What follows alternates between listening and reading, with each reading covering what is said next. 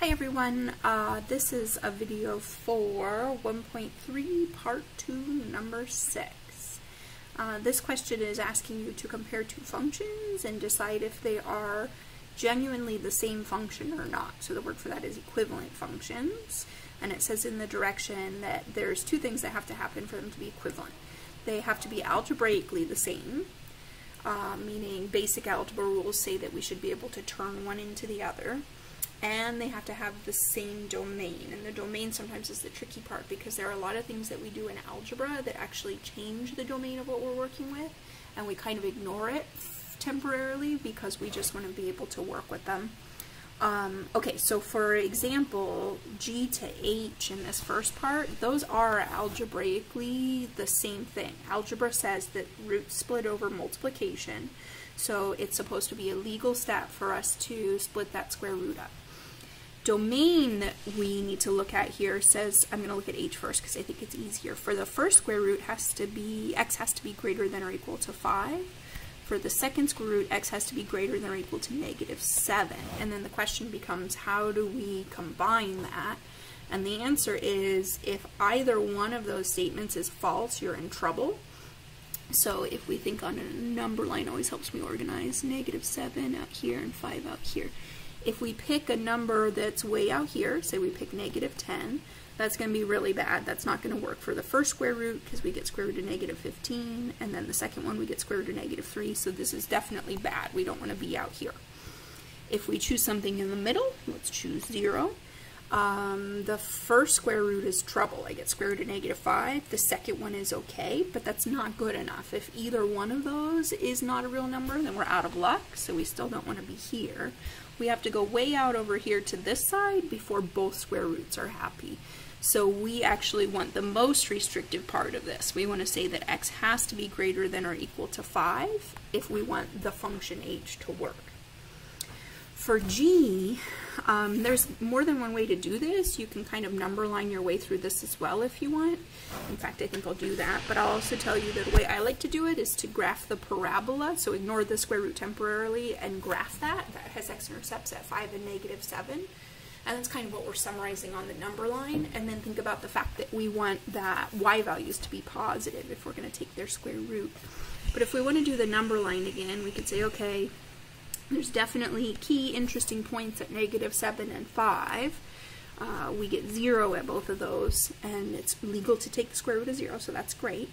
If I try something like, same things, -10, that's going to give me -15 times -3 under the square root, which becomes positive 45, and that actually works. So we're good out here. This is what's different. And for function h, if both factors are negative, that's doubly bad. For function g, if both factors are negative, that's actually good.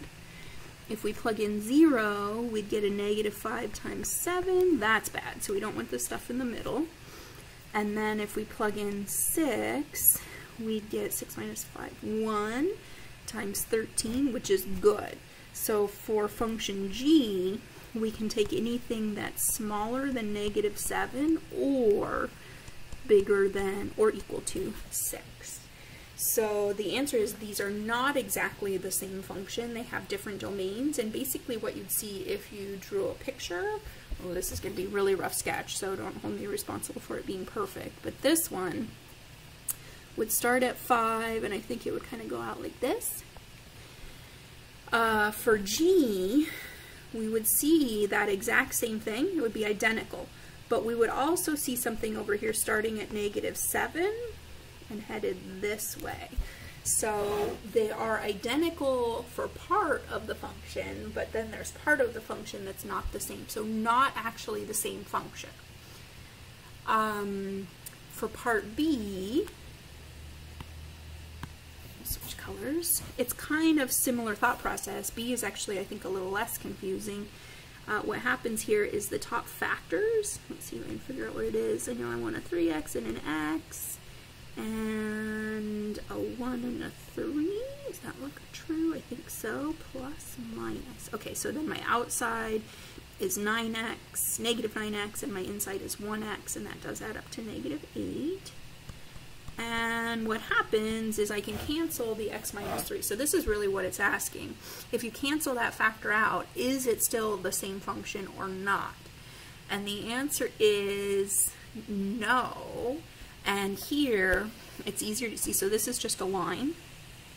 So y equals 3x plus 1. Easier to see than the last one, I think, because you can see that in this original statement of m, x is not allowed to equal 3. So when we go and cancel that factor out, we're actually losing a domain restriction. So there's nothing wrong. They are identical functions everywhere except at 3, but right at 3, there's a hole in the graph. So that's the only difference between them. Everything else is the same, but they're still not the same function.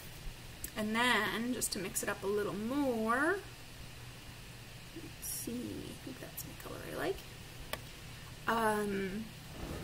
Down here, I can cancel out a 2 minus x in the first one, and I can cancel out an x minus 6 in the second one, and both of them turn into 3x plus 1, but we know that this leaves a little problem. So this one has a problem if x equals 2, so we would want to leave that out, and this one has a problem if x equals 6, so we'd want to leave that out.